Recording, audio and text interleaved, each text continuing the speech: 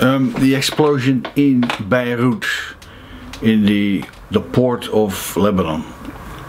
It's reportedly, I listened to Al Jazeera, and reportedly this port has 80% of all the incoming goods into Lebanon.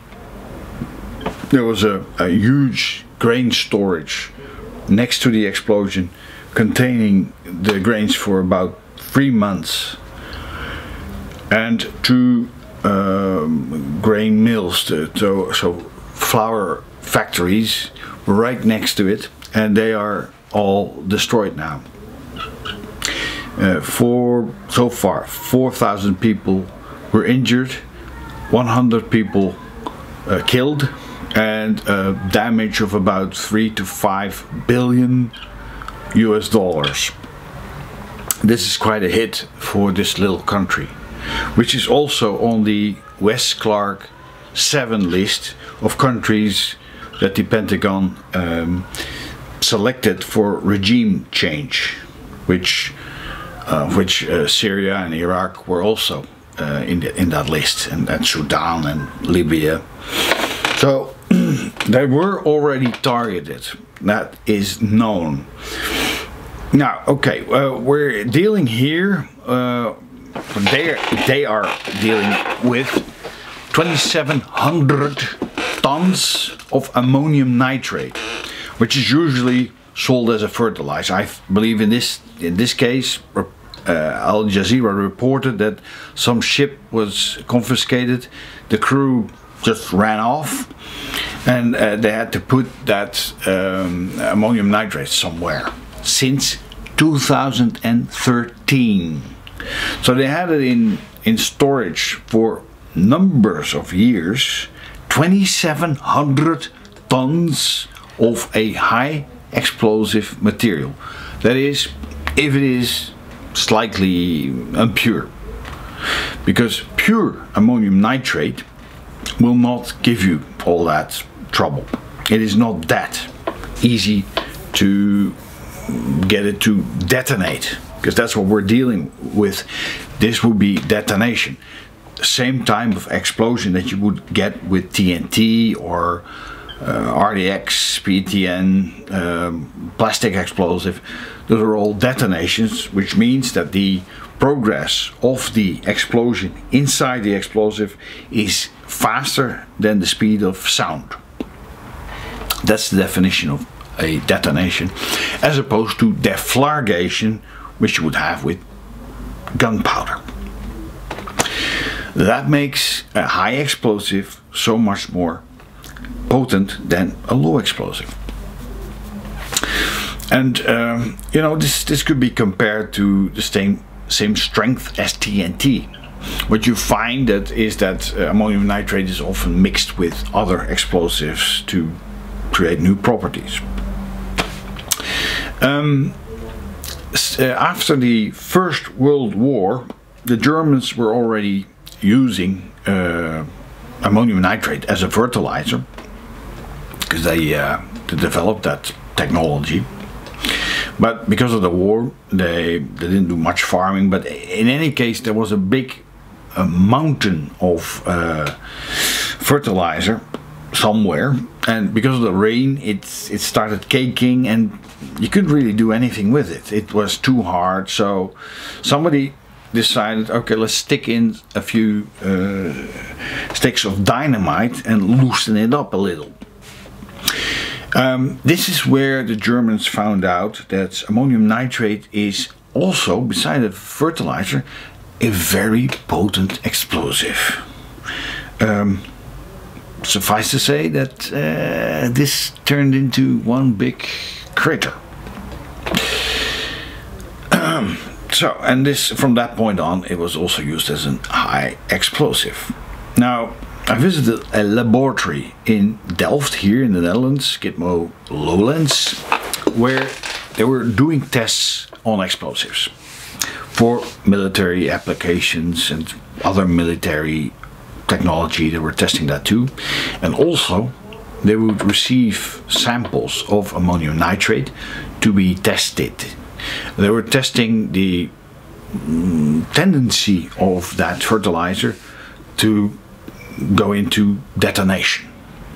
And for that they had a special chamber, which was a big bunker type building. You could call it a type of a short chimney with a corner you had to go around through. I believe there were some chains, like anchor chains, a whole curtain of anchor chains, and then after the corner you would reach that that stack type building with a big steel door. They would put thick steel cylinders filled with ammonium nitrate in that little building with a booster and then a firing cap, a detonator.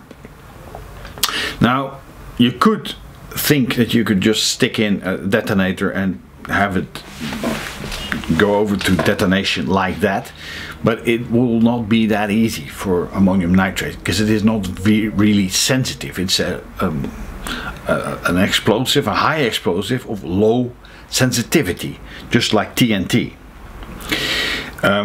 Even less, I would say. So for that reason you need a booster, which is a highly sensitive, high explosive material in between of the blasting cap, the detonator, and the main explosive, the bulk explosive. And that highly sensitive material in the booster could be tetril, could be RDX, HMX, PETN, that sort of material is used, or plastic explosive, you could use that too, I suppose. And then you can get the ammonium nitrate to detonate. In any case, there in Delft at that laboratory, they were testing if, even with a booster, the ammonium nitrate would start to detonate. And they would, at the end of one of those explosions, they would look at the cylinder, and if there was not much progress beyond the booster, it was considered pure enough and safe enough to be used as a fertilizer, and then it was cleared to be used in agriculture.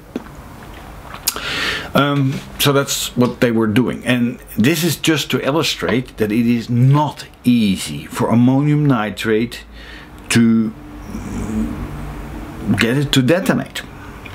So in practice, what you would see if you would have clear ammonium nitrate and you would mix it with 0.5% or 1% of diesel fuel or any other hydrocarbon type of fuel, then the sensitivity goes up and it is easier to get it to detonate.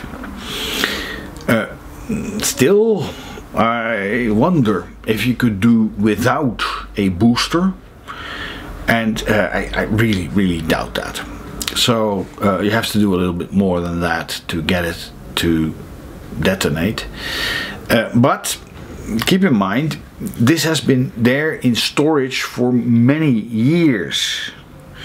So I mean, this gives the chance for some people who may want Lebanon to fail to get some sort of fuel leak in the vicinity, so that at the end of the whole story the ammonium nitrate is sufficiently polluted and impure and sensitized. What will be the motive? Well, first of all, I already mentioned that Lebanon is mentioned in the West Clark 7, like Syria. In Syria, right now, it's reported by Vanessa Bealey that the harvests are being burned down by US troops. They are flying balloons, it is said, and these balloons land in a cornfield or a field of wheat, which then starts to burn, and then the harvest is completely wasted. They are they seem to want to starve the Syrian people right now. Right next to Syria is where you find Lebanon. And right now, as said, as reported by Al Jazeera, they've lost 3 months worth of wheat or grains in general in that explosion. So not only for Syria but also for Lebanon there is to be expected a food problem. Now what, because the explosion took place after a fire, and what caused the fire? I don't know, but I've picked up from the internet, because the eyes will be, of course, on their southern neighbor country, Israel, and the Lebanese government was quick to stress that Israel had nothing to do with it. I picked up. I don't speak Arab, so I have to take other people's words for it.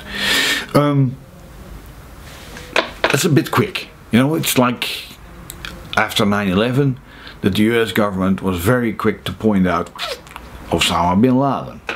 How would you know? Or when the Moscow subway attacks took place, they were very quick to point to the Chechenians. It's a bit too fast in many people's eyes, including mine. But there is a motive here to weaken both Lebanon and Syria, and this may be the reason. Close to it there was a fire, but it is said also that there was a Hezbollah ammunition storage that Israel was targeting. Who knows? But keep in mind, if Israel would have wanted, how easy would it have been to, first of all, get the ammonium nitrate to be sufficiently polluted for it to be sensitive enough, and then to drop some high explosive strong enough to get it all to explode, with only the fire as a cover story. It's speculation, I know, and please don't take my word for it. Do your own investigative work, listen to other people, and make up your own mind. Personal responsibility. But in any case, you got my few points for this time, the 5th of August. This is what I see. Thanks.